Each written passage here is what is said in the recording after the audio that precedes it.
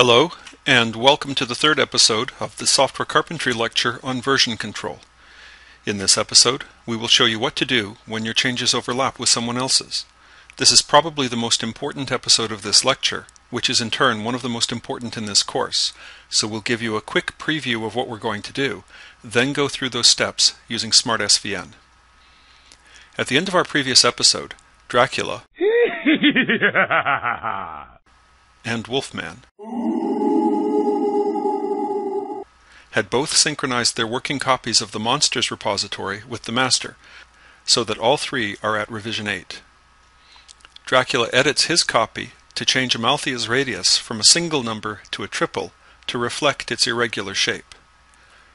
Dracula then commits his changes, creating revision 9 of moons.txt in the repository. As he's doing this, Wolfman is editing his copy to add information about two other minor moons, Himalaya and Alara. A few minutes after Dracula's commit, Wolfman tries to commit his changes to the repository, but Subversion won't let him. Wolfman's changes were based on revision 8 of the file, but the repository is now at revision 9. Wolfman has to update his working copy to get Dracula's changes before he can commit his own. Luckily, Dracula edited a line that Wolfman didn't change, so Subversion can merge the differences automatically. This does not mean that Wolfman's changes have been committed to the repository. Subversion only does that when it's ordered to. Wolfman's changes are still in his working copy and only in his working copy. But since those changes are now based on the most recent revision in the repository, he can go ahead and commit them. Let's see that again in slow motion. Dracula opens moons.txt, changes Amalthea's radius, and then tells Smart SVN to commit his change.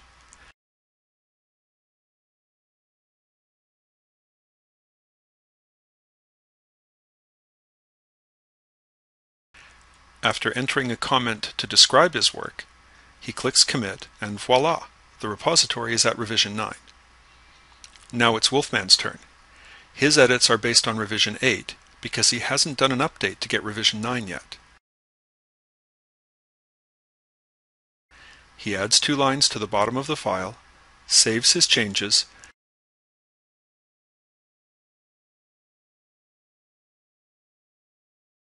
and then tries to commit them.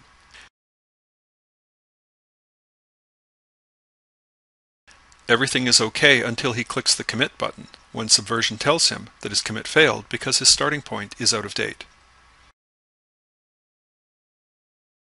After doing an update, he asks Smart SVN to display the differences between his copy and the master. Since it merged Dracula's changes automatically, all Wolfman sees is the lines he added. He can now go ahead and commit his changes to create revision 10. Wolfman's working copy is now in sync with the master at revision 10, but Dracula's is one behind at revision 9. At this point, they both decide to add measurement units to the columns in moons.txt. For once, Wolfman is quicker off the mark. He adds a line to the file and commits it to create revision 11. While he is doing this, though, Dracula starts editing his copy. He also inserts a line at the top of the file, but not the same one as Wolfman. Once again, when Dracula tries to do a commit, Subversion tells him that he can't. This time, though, when Dracula does an update, he doesn't just get the 2 lines Wolfman added to create revision 10. There is an actual conflict in the file. Dracula has to edit his copy of the file to resolve the conflict. Once he is done, Subversion will let him commit to create revision 12. Let's watch it again. Wolfman opens moons.txt, inserts a line,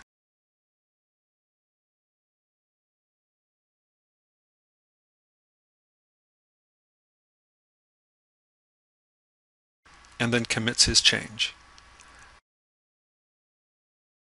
At the same time, Dracula opens the file, which is already out of date compared to the master copy, inserts a different line,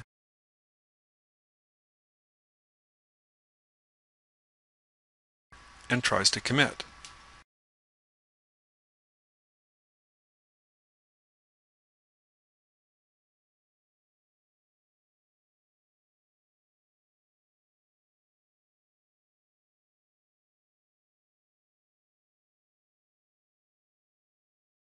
Subversion tells him he's not allowed, so he does an update.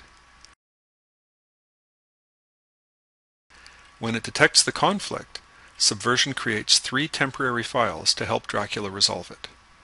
The first is called moons.txt.r9. It is the file as it was in Dracula's local copy before he started making changes, i.e. the starting point for his work. The second file is moons.txt.r11. This is the most up-to-date revision from the repository that includes Wolfman's changes. The third temporary file is called moons.txt.mine. This is the file as it was in Dracula's working copy before he did the Subversion update. Finally, Subversion modifies the file in question, moons.txt, to show Dracula's changes and the changes from the repository side by side. Wherever there is a conflict, Subversion inserts a line of less than signs, .mine, followed by the lines from the local copy of the file.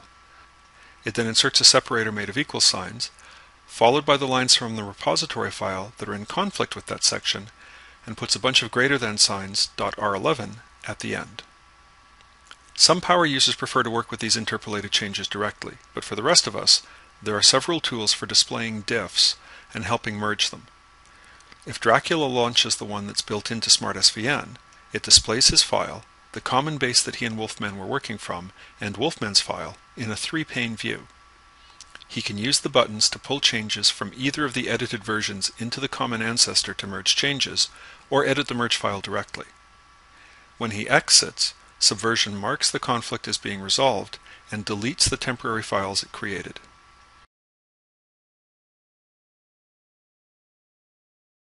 Dracula is now free to do his commit and create revision 12 of the repository.